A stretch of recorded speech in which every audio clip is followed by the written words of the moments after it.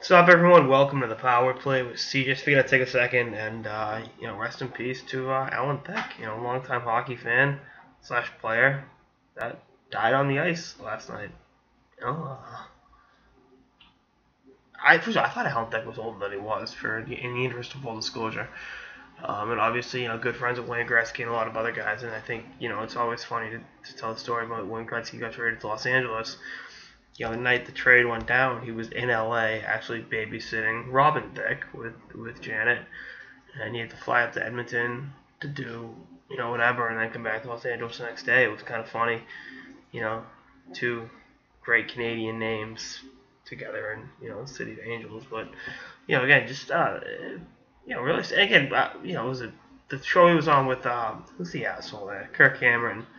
I mean, that was before my time, but I've been at talk commercials, movies, and everything. So it's like, oh yeah, it's Alan Thicke, and it's always like a hockey fan because he's Canadian. And I was just like, oh, wow, it's like a void.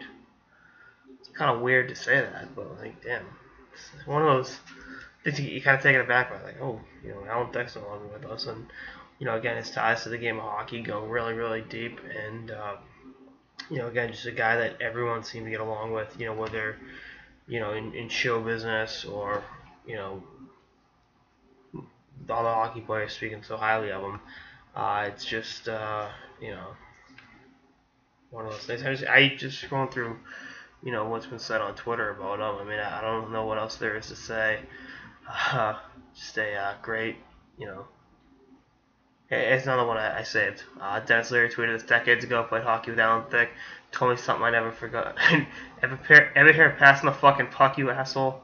So definitely a good sense of humor, and a guy that played off the puck a lot.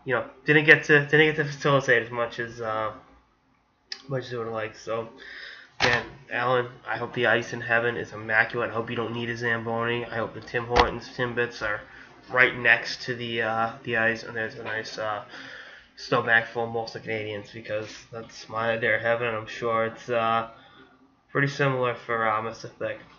Anyway, that's all I got in this episode of the Power Play with CJ. Stay tuned for more episodes throughout the season and beyond. Later, guys.